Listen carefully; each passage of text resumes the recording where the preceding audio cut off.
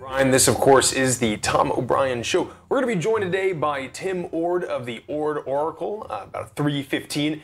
So make sure you sit right there and wait for that, because I know he's going to have a lot of interesting stuff to say, especially because we've had quite a few sessions right now. The SPY closing up a little bit higher. Of course, the market really being pretty confident with these rate cuts here, getting a lot of juice to the upside on it, trading at 571.95, making all-time highs in the composite, in the Dow. I mean, this is pretty fantastic, right? I mean, the Dow Jones Industrial right now is 42,097, composite trading at 18,000, up 2.71 as it stands now.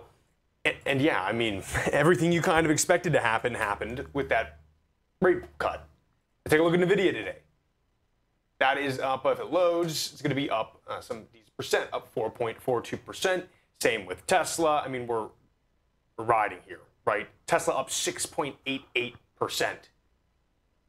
Everything's moving pretty high. Crude trading at $71, still up in that upper trading range, trading at 160. You have the DXY trading at 163, so that is still in its lower range right there, which is kind of nice. And again, the more of this dollar goes down, I think as it stands now, we're kind of priced at least in the dollar for the potential rate cuts.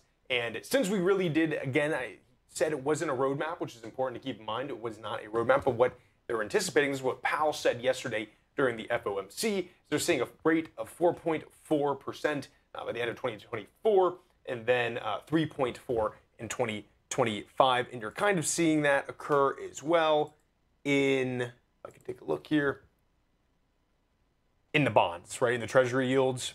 So obviously we're still, pretty front-loaded right now. Your 3-month and 6-month are kind of out of whack, but even the 3-month itself is just about 30 basis points above that 4.4 anticipated for the end of 2024.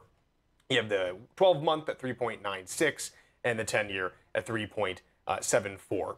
So, I mean, this kind of is basically in line with what some of the Fed was saying as well. So it's kind of nice to see that stabilization. So I could probably see us staying around this level in the dollar for some certain time. Now, of course, what's super nice with this lower dollar is you're getting this massive pump up in gold, right? So we're trading at $2,612.80 in gold. Pretty fantastic. Still off that high right there, at least that tick up at 26.72.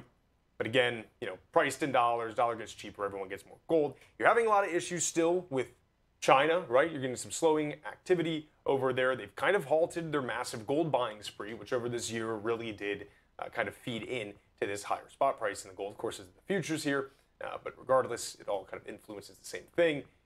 So we'll see what happens if China can ease a little bit. Now, of course, dollar gets cheaper, their yuan gets a little bit stronger with potential deflation.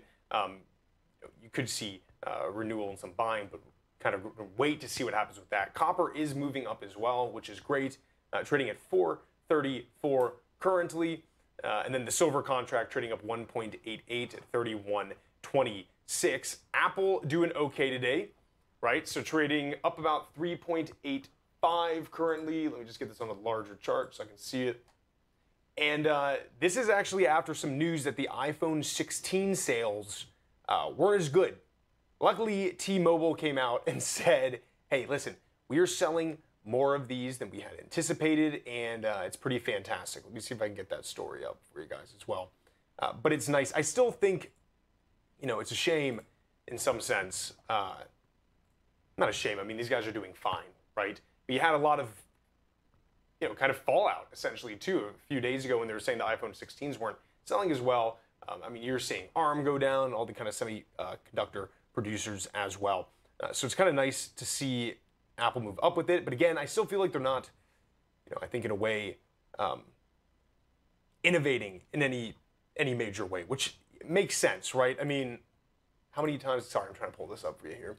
It makes sense, right? I mean, how many times can you kind of redo the wheel on this? I do think with the advent of Apple Intelligence, that no doubt will drive kind of sales. I don't think that's really included on this right now, right? It comes a little bit later. But we already saw with, personal laptops, personal computers that had AI built into them, that sales were extraordinarily strong. So, when that kind of rolls out with Apple, I think we'll see some actually meaningful reason to kind of get this. But according to T-Mobile, we'll take a look at this real quick.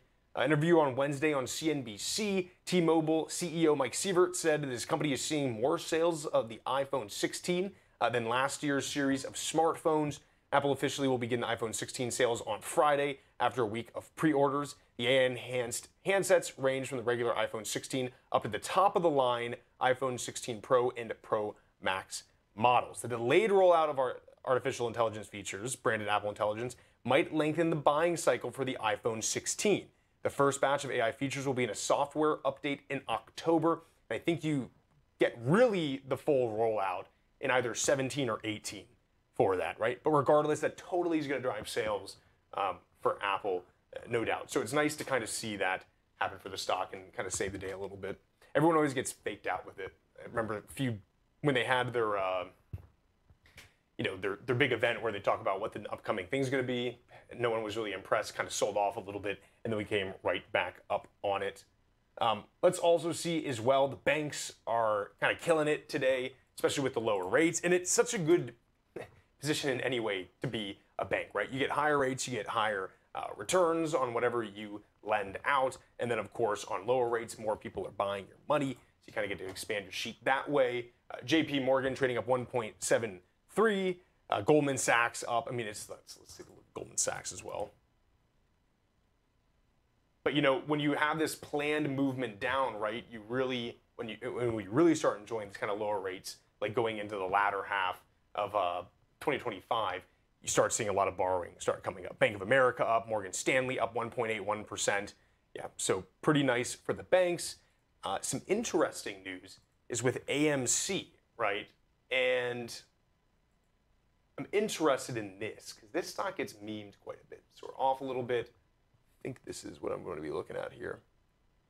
They have the largest theater chain, right? So this gets memed pretty consistently. A lot of volatility. You have a lot of bag holders, basically from people online playing in this. And I'm surprised on this news you're not getting too much of a bump up. But they're actually, along with Regal, are going to invest more than $2.2 billion over the next 3 years to upgrade theaters in the U.S. and Canada. The industry group announced on Thursday, if you start getting more exposure to that, I could see this stock going volatile again because people want to play around with it. And that might bring you some pretty good opportunities. So keep your eyes peeled for that. Folks, you stay right there. We're going to be right back with Tim Ord of the Ord Oracle.